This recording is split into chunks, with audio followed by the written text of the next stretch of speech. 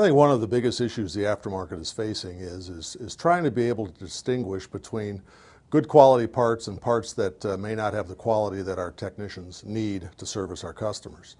There's a lot of product coming from all over the world. Some of that's good, some of that's not good.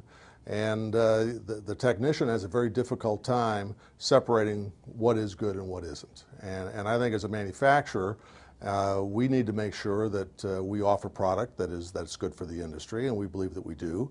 I think that getting that word out to the technician base is what the real challenge is we have for our entire industry.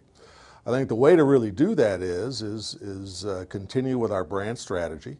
I think if a technician goes to a name brand, whether it's Dayco, which is ours, or Federal Mogul, or Gates, our competition, they can assure themselves that they're going to get a good quality product.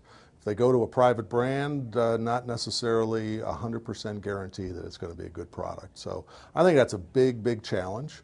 A lot of pressure on the industry right now with margin pressures, and there has to be, and a lot of people try to find a lower cost product in order to overcome that, but sometimes that means lower quality too. And then that creates ripples all the way up and down the channel. So I think brand strategies are very important, and having good quality brands out there that the technician can count on will help us all.